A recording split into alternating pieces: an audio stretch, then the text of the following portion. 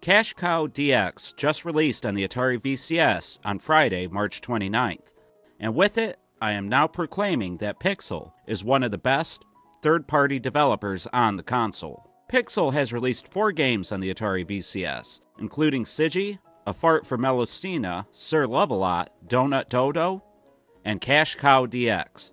Today we're going to be looking at the latter 2 games, Cash Cow DX and Donut DoDo, to see what makes Pixel so good on the console.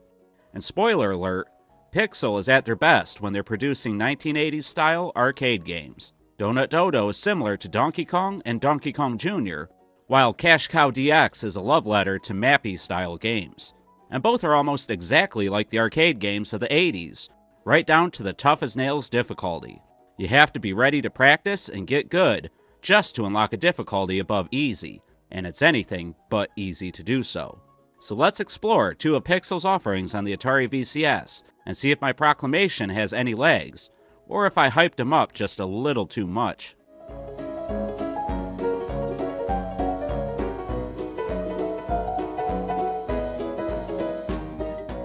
Donut DoDo came out first, and its levels are single-screen affairs with different gameplay elements and challenges. The graphics are very much similar to the arcade games it's attempting to emulate, but they obviously have the clarity and definition one would expect from a game releasing in the 2020s.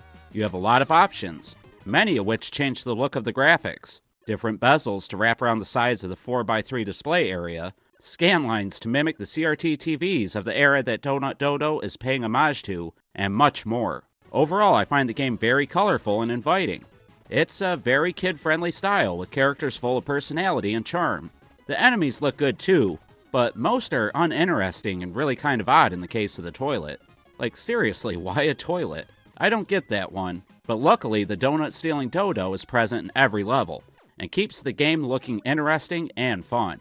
Different elements are added between every level as you collect the stolen donuts, including a Ferris wheel, balloons, candy rope ladder things, and doors that lead to different parts of the level. I really just dig the way this game looks. And the sound also carries the fun, kid-friendly atmosphere that the graphics convey so well. I love the songs and the tunes that play during and in between every level. Seeing the Dodo continuously take back the giant donut and hearing the jingle that plays is just so fun, and it brings a smile to my face.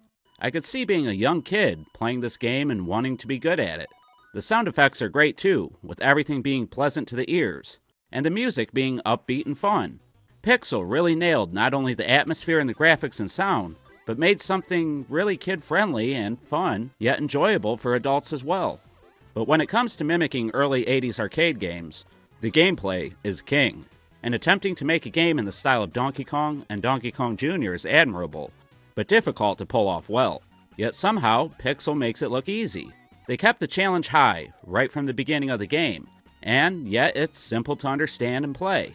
I think just about any VCS owner will be able to download it and understand what they need to do right from the start. Collect the donuts and avoid the enemies. Once you get all the small donuts, a ladder appears, giving you a clear path to the ultimate goal. It's just perfect in execution.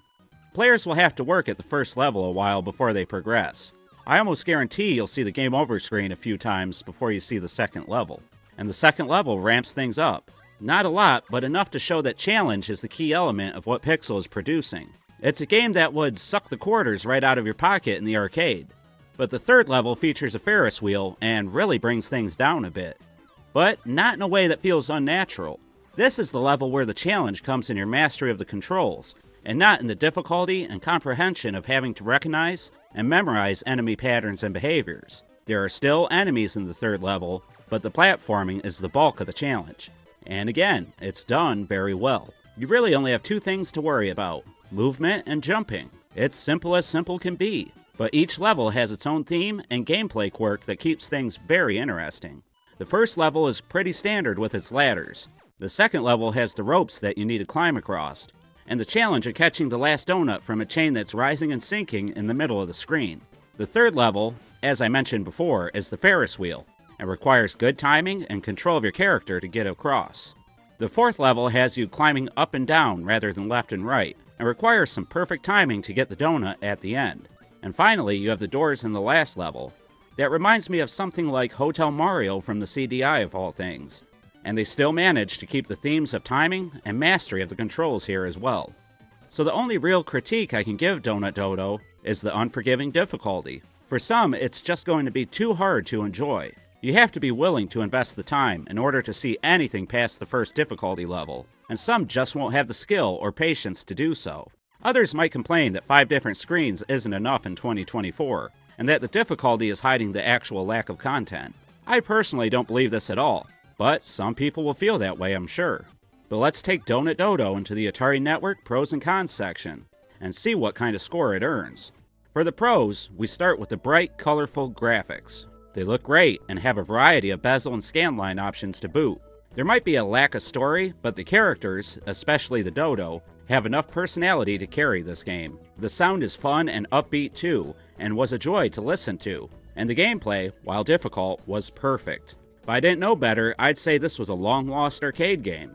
But for the cons, I really just have one, and that's the fact that the difficulty is very, very high. You have to be willing to invest a bit of time to get any joy out of it, especially if you want to see your name at the top of the high score charts. Also, some of the enemies, like the toilet, just feel too random.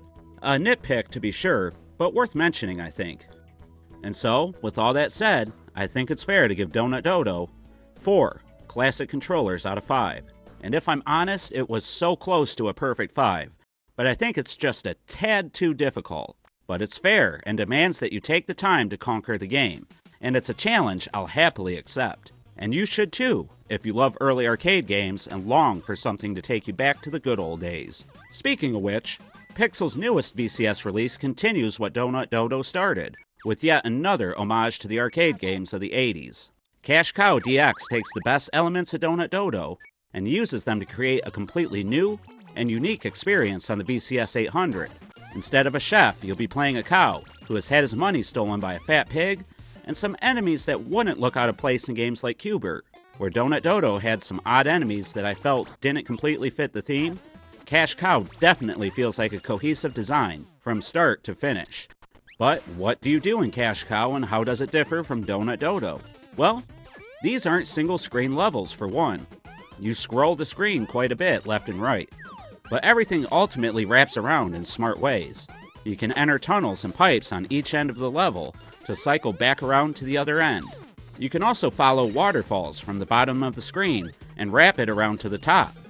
But not all blue water is friendly, just keep that in mind. So you'll spend your time collecting your gold coins back from the greedy pig and his minions. They've dropped them all over 5 levels. You can also collect a gem in order to turn the coins rainbow and increase the score they provide. And you also have access to a pickaxe, which acts exactly like Mario's hammer from Donkey Kong. You swing it for a limited period of time, killing enemies and removing them from the screen. You have to collect every piece of treasure to move to the next level. And these levels, much like Donut Dodo, are all similar in style, but distinct in gameplay elements. You have levels with slides, boats that rock back and forth, trampolines, zip lines, and more. This creates situations where you know the general goal in each new level, but not necessarily what obstacles you'll have to master and avoid to get to that goal. And again, much like in Donut Dodo, the graphics and sound are upbeat, bright, and fun. Pixel has created 2 games here that you can enjoy with your family and not have to worry about inappropriate content. Cash Cow DX even has nearly all the same options. Chances are, if you like one, then you're gonna enjoy the other, because while they do things differently, they're both great love letters to classic arcade games. But I feel that the challenge of Cash Cow, while not easy, is slightly more fair than the previous game. Once you learn to take your time and anticipate where the bad guys are and how they are going to behave, then you'll be able to conquer these levels in no time. And the final boss battle with Pig, while slightly confusing at first, is inventive and fun.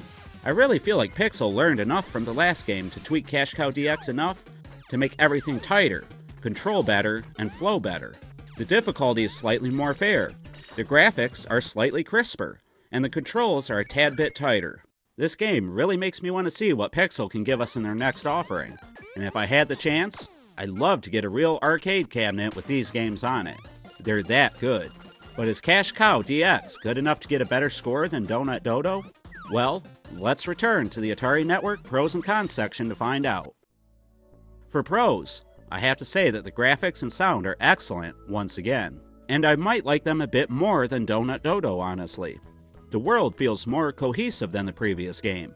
The gameplay, while challenging, is a lot of fun, and will have you coming back over and over again to conquer each level. I also like how each level introduces new elements to help keep things fresh from screen to screen.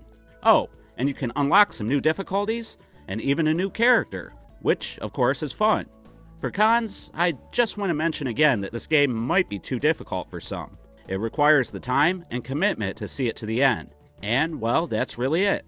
I loved Cash Cow DX, and that's why I think it's earned the score of 5 classic controllers out of 5. Yes, I love it that much, and I feel like it's a must-own game on the VCS 800. If you love Atari, if you grew up playing Donkey Kong, Dig Dug, Mario Brothers, and Mappy, then you'll enjoy this one. But now I want to hear from you guys. Do you agree that Donut Dodo is a 4 out of 5, and Cash Cow DX is a 5 out of 5? If not, what score should each game get, and what flaws do they have? Do you prefer one game over the other?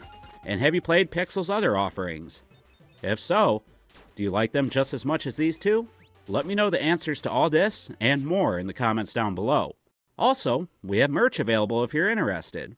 They have our new logos and are available right now. We also have a Discord server if you want to continue discussing these games and anything else Atari. It's free to join too. Links to the Discord and for the new merch are in the description below. And I'd like to thank all my Patreons for their support. Thanks to classy Atarians like these, we can continue to grow the channel and keep putting out new content twice a week.